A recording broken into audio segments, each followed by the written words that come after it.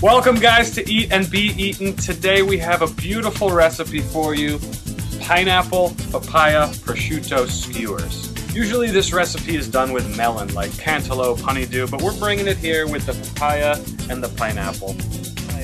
And what you're going for is for the acidity and the sweetness of the fruit to cut through the fat and the saltiness of the prosciutto. It all sort of comes together on the grill, and it's just a beautiful, delicious. So first things first, we got to take the skin off of the pineapple. So when you cut a papaya open, it's got all these black seeds right in the middle. So what you just do is take a spoon and simply spoon them out.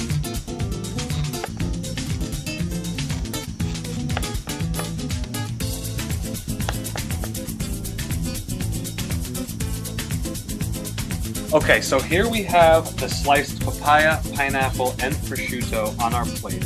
Make sure you got no skins on.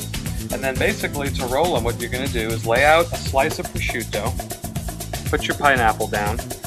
That's the more firm fruit, right? So you're gonna put the papaya on top of the pineapple to hold it. And then you simply just roll it up.